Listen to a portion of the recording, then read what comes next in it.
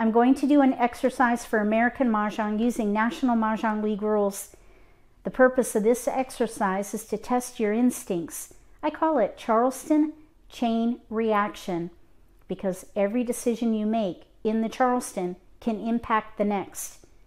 In this exercise, we're going to do 2 iterations.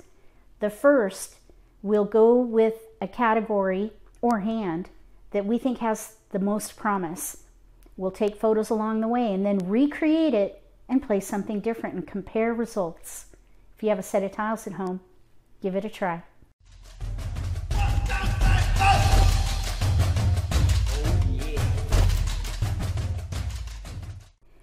If you're new to Mahjong, or if you already know how to play and just want to build your skills, consider subscribing to my channel. That way you won't miss anything.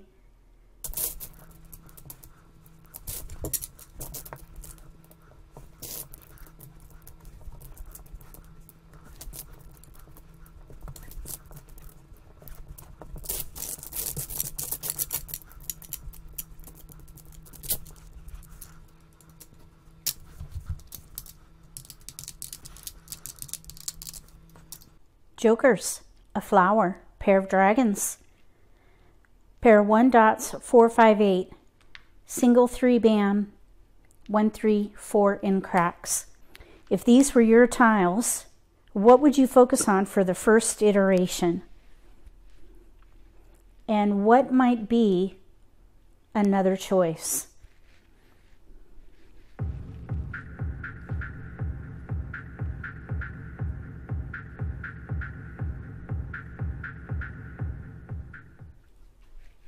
If these were my tiles, I would focus on these 2 pairs, 1s and the green dragons, numbers with 1s. Like numbers with 1s. We might not even be able to use that. We could maybe play a quint if the like numbers doesn't work out.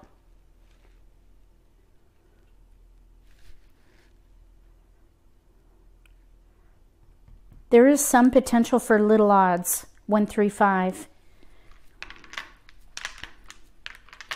So let's focus on either a quint or like numbers with 1s, and then next iteration we'll focus on little odds. I'm going to take a photo. Let's put them in order. Oh, we'll put this here. Okay, we're going to take a photo now because we need to recreate this.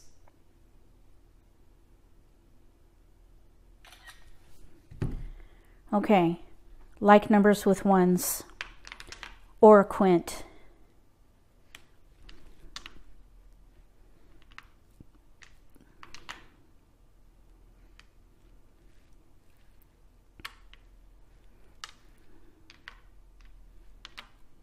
Ooh, like numbers.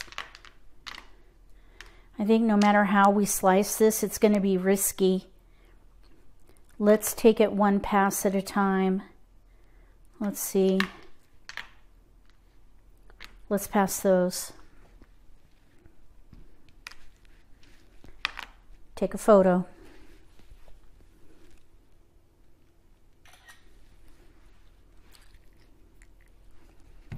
We want like numbers with 1s. We do have some consecutive here, and there is a consecutive hand with the opposite dragons, but we would need the white dragon for that. We do have tiles we can pass though.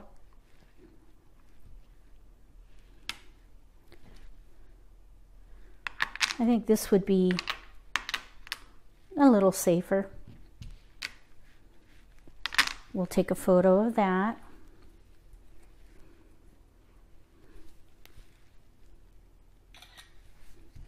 It looks like consecutive tiles might be good here, but we do have a pair in there.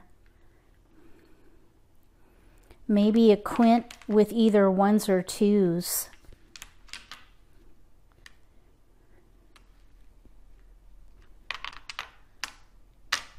Let's put in an even number.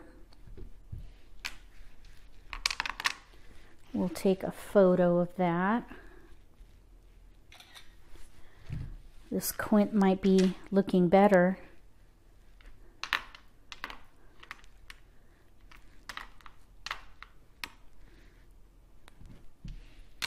If we play like numbers with ones, we need a 1 bam and a white dragon.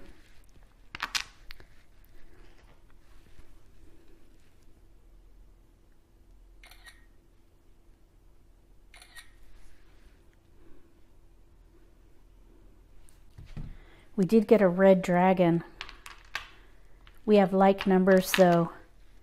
I would keep the multiple. Break up the like numbers.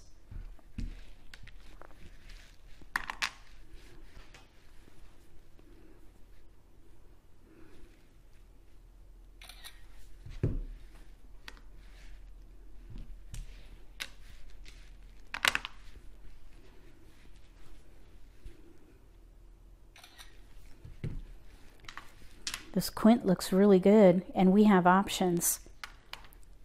Optional cross.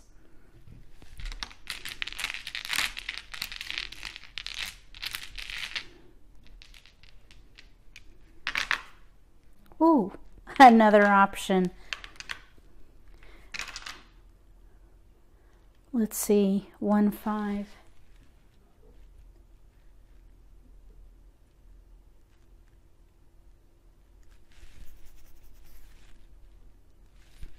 The flowers don't work with little odds. In one suit anyway.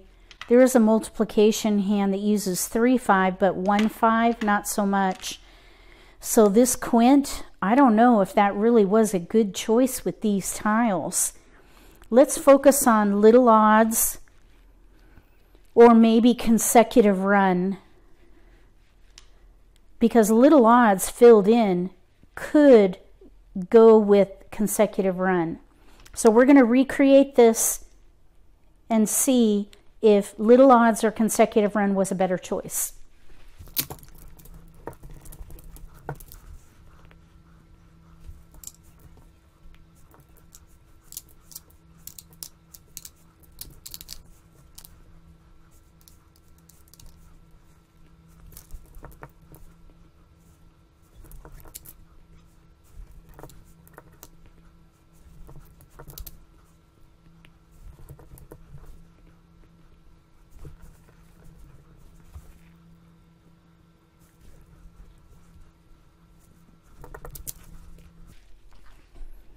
Okay, little odds. I don't think we can use that.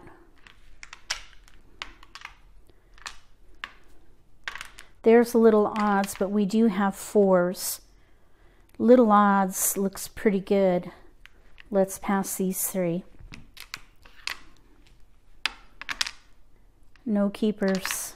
We did get an odd tile though. 1 3 5 7 9. 2 6 4.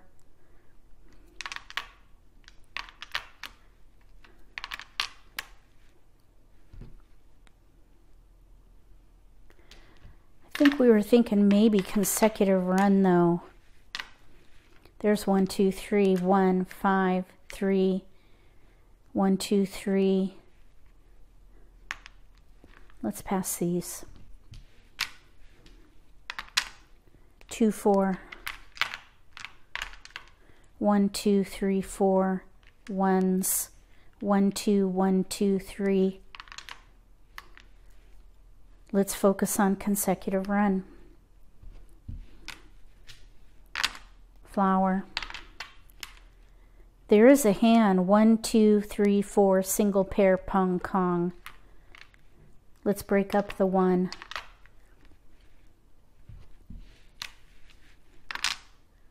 We did get a dragon.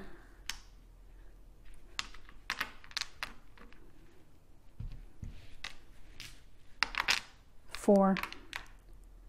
There's a pair. Single pair pong kong.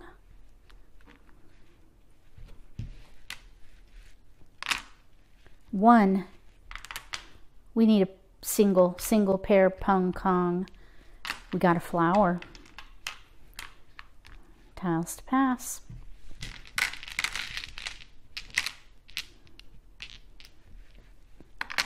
Oh, we got the red dragon. I think, though, single pair, pung, kong, we're set.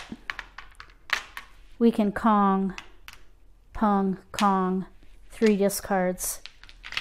I would say consecutive run was the way to go with these tiles, as opposed to like numbers. We leveraged the dragons and the 1 dot, but no other ones came in. Consecutive run is extremely flexible. And these tiles, this could be a pretty quick win, begin game win.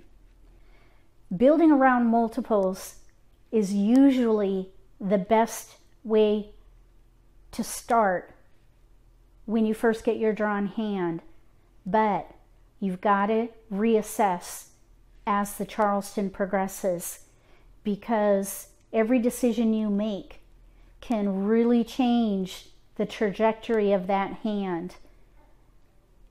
We were focused on little odds or consecutive run with the second iteration. Clearly, consecutive run was the way to go with these tiles. Like numbers with 1s, leveraging the pairs of dragons and 1 dots just didn't work because there were no other 1s in those tiles.